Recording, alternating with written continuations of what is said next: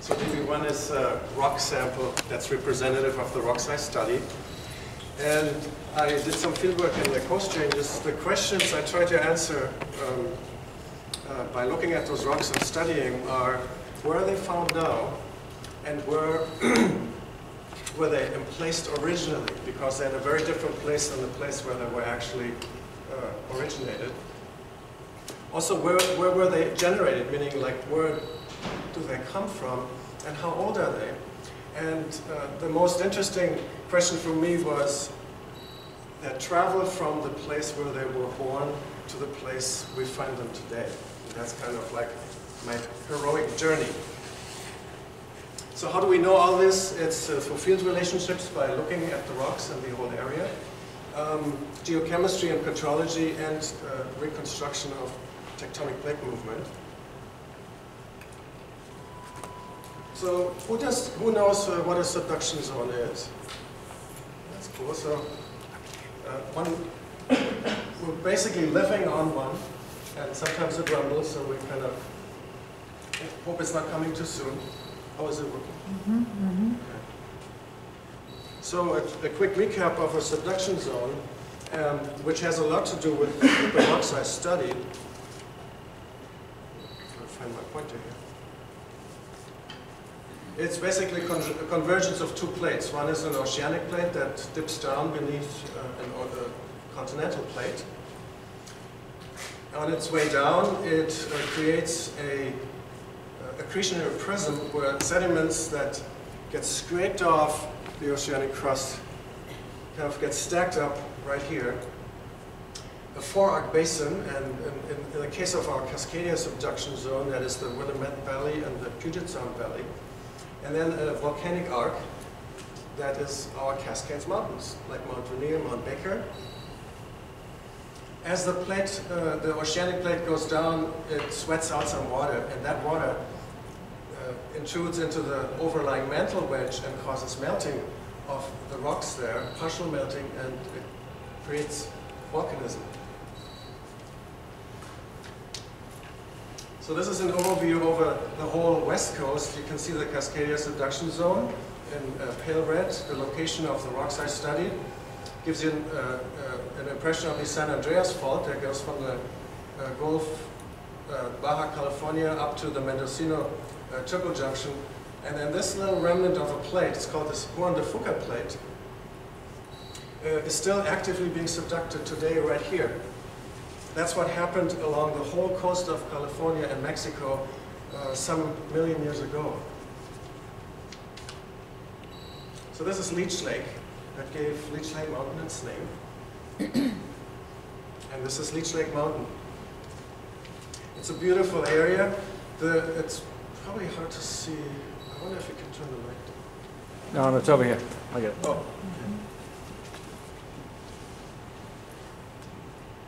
So what you can see is right at the top of Leech Lake Mountain are the rocks I studied as dark bands in between, like layers of white sediments.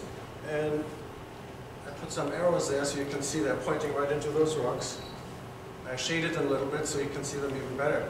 Those are basaltic rocks that intruded into layers of open ocean sediments, the white lines here, and trench sediments, basically sandstones, which tells us that they're intruding in a setting that's near a trench, right in front of an accretionary prism. So to the question of where those rocks were generated and how old they are, I used geochemistry. And in geochemistry, you can use trace elements, kind of like a fingerprint, to tell you about qualities of those rocks. You can see there's one fingerprint is called a mid-ocean basalt fingerprint, and then this line here, the white lines here, those are ocean island basalt fingerprints. And my samples in red, they fall right nicely in line with those ocean island basalts. This plot, especially the lower part of the line here, tells me something about that at what depth those rocks were melted. Going by this, they were created at about 50 miles depth through like very small amounts of partial melting. That percolated up into the crust and then intruded into the sediments on top of the oceanic plate.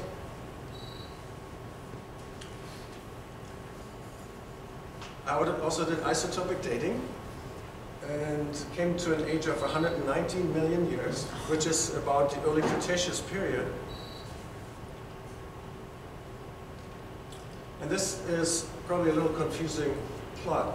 The interesting thing about this is I found in those rock samples not only the minerals of the igneous rock, that means the volcanic rock, I also found a mineral overprint of metamorphic rocks, and that overprint tells me about the pressures and temperatures that that rock had been exposed to after it was emplaced in an entrenched setting. And so we can create on a diagram of temperature and pressure, we can create a time path that tells me a little bit about that journey that those rocks took after they were emplaced. So we'll start out at 190 million years, those rocks were created, intruded into sediments. Then over about 3 to 4 million years, they were exposed to very high pressures, about 8 kilobars, which is equal to a burial depth of about 20 miles of depth. Other scientists have determined an age of that metamorphism as about 160 million years. That means within 3 million years, those rocks went way down into the mantle and then found their way, without being altered, to come back up. In a period of about 50 million years, they came back up to the surface, and we can find them on top of a mountain today.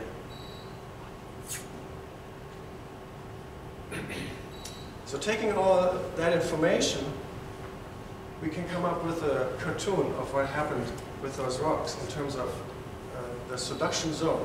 So this is the downgoing oceanic crust. This is the continental crust. And here's our fork basin, and this is the accretionary wedge that I talked about in the subduction zone.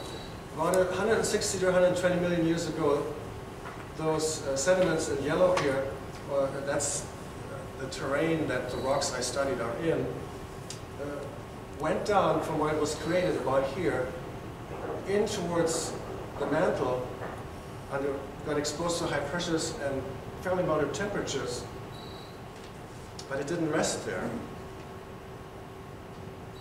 Through the continued subduction, basically, new sediments got accreted and they started pushing up the original sequence here. So over the millions of years, those rocks started lifting up again. That was not quite enough to bring them all the way up to the surface. So geologists came up with kind of a very elegant solution of claiming that there's a big back thrust that basically truncated this kind of neatly stacked sequence and pushed it over younger sediments, which you can see right here, that sequence. So that is the heroic journey of my rocks.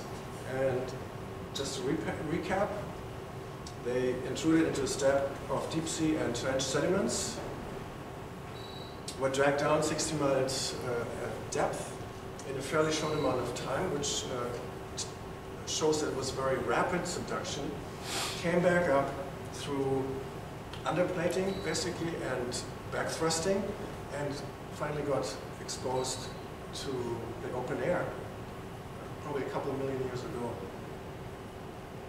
I thought that was a pretty amazing journey, and it was a lot of fun to work on this project. Thanks so much.